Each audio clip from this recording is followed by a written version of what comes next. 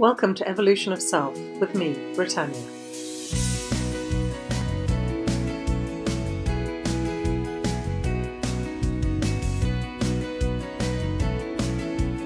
Hello. Today I've been sort of called, or I feel moved or inspired to talk about liminal space. And this is something that until about a year or two ago I didn't actually really know the name of it. It was actually at a Bath Positive Living group session which Nikki Minter led, where she introduced the concept of liminal space. And it's like all truths, when you hear somebody talk about it, it's like you've always known it. I just didn't know the word for it. And I feel like this great pause, as people are calling it during coronavirus, is a liminal space. And liminal space means the threshold from one state into another state. It can be a physical thing, like a parking lot where you go because you're travelling from somewhere to somewhere, or an airport lounge, or a stairwell, or something like that. But I think that it also has a much, much deeper, more significant spiritual aspect as well. And that's really what I want to explore today. So for me, a liminal space is a space of transition, a transition from one way of being into another. And it's not always an easy space, because you bring all your uncertainties and your insecurities and your fears, and you sit with them, which sounds like absolute hell. And there's huge uncertainty because you just don't know where the next path is leading. You don't know where you're going on to. But I'd like to put it to you that that space, that sitting space, that holding space, is transformational in itself. And I'd like to share some tools with you to help you use it to the absolute best of your ability so that you can transform. And I've just read a blog post by Alan Seal, and he's got some beautiful quotes in there. One quote which I'd love to share with you is not from him actually. It's by Blaise Pascal, and I'm not sure if I'm pronouncing that right. And the quote is, "Somewhere, something incredible is waiting to be known." And I just think that if you tap into your core, into your truth, into your soul, we all know that. We all know that something somewhere wonderful and amazing is waiting to be born. And we're part of that. We're part of that something amazing and wonderful. And what we're going through right now is a shedding of our fears, a shedding of our insecurities. And we can either embrace it or we can fight it. And the more we fight it, the more uncomfortable and the more scary and fearful we'll most likely be. But if we embrace it, and with a couple of tools, we step into that unknowing, we step into that fear, into our insecurities, and we look at them and see them clearly and own them, and in owning them, they lose their power. Then we ourselves transform, and in us transforming, we then create the something wonderful, because we are the something wonderful. Alan Seal also shared in his blog, and I'll put a link to it, and actually on his YouTube, he's got a couple of YouTube videos, I'll pop the links to those in the notes below as well. He talks about a caterpillar turning into a butterfly, and I think that that's so incredibly true.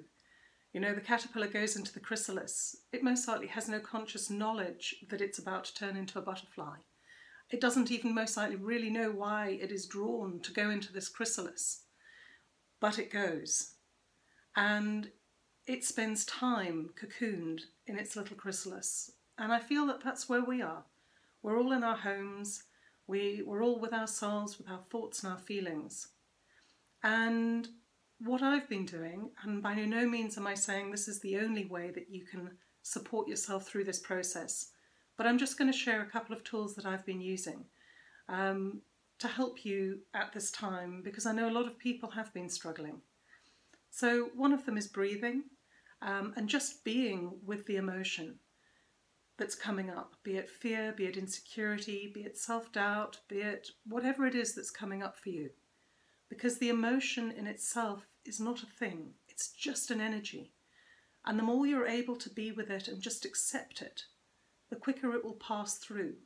Because like anything, the more you interact with it, the more you attach to it. The more you attach to it, the more it stays, because it kind of gets knitted and knotted. So the more you try to figure it out or try to resolve it or try to engage with it, the more you are focusing on it and keeping it here in the present. So just breathe. And I mean, one of the most simple ones that I know, and you can use any breathing technique that you know, and I'll put some links to some breathing methods as well in the notes, is to breathe in for 4, hold for 4, breathe out for 8. Breathe in for 4, hold for 4, breathe out for 8. And just focus on where the emotion is sitting inside of you and give yourself space to be with it. The next thing that I would recommend is just be gentle on yourself. I think we've all noticed that everybody has ups and downs through this time. When you're having a down, don't make yourself wrong, don't beat yourself up, don't make it worse for yourself. Be gentle. Ask yourself, what do I need right now to nurture myself in this time? What food would be the best food for me to eat to feel positive and to feel nurtured? You know, if you need to sleep longer, go and sleep longer.